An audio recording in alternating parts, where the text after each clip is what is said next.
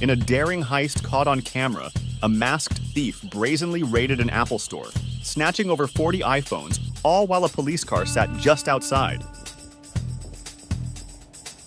The video was filmed on February 5th, 2024, by a bystander on Bay St. in Emeryville, California. Witness the audacious thief showing no mercy, leaving chaos in his wake as he rips the devices free, paying no mind to the potential damage. After collecting everything he can, he literally walked by a police car parked right outside the store. Bewildered customers look on, leaving us with one burning question. How did he pull off this bold stunt right under the nose of law enforcement? Do you think our society is safe enough for us? Let us know in the comments below and subscribe for such intriguing insights.